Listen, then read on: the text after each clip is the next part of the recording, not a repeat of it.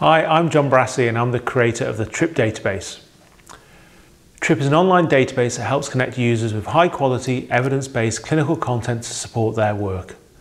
TRIP is fully web-based and is optimized for both mobile and desktop browsers, so you can use it on your PC, tablet or mobile phone.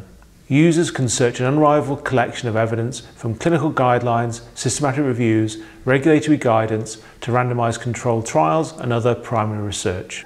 Let's jump straight in to show how easy it is to get great results in TRIP. This is the home page of TRIP. You'll notice a yellow theme. This shows it's the Pro subscription version.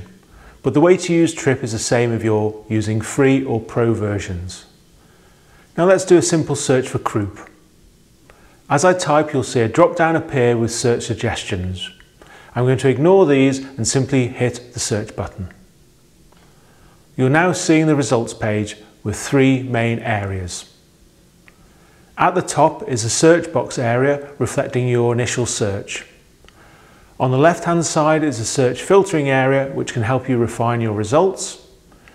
And in the middle are the actual results. To see the article of interest, in this case the top result, you simply click on the title and the result opens in a new window. One thing you might have noticed is the use of the colours.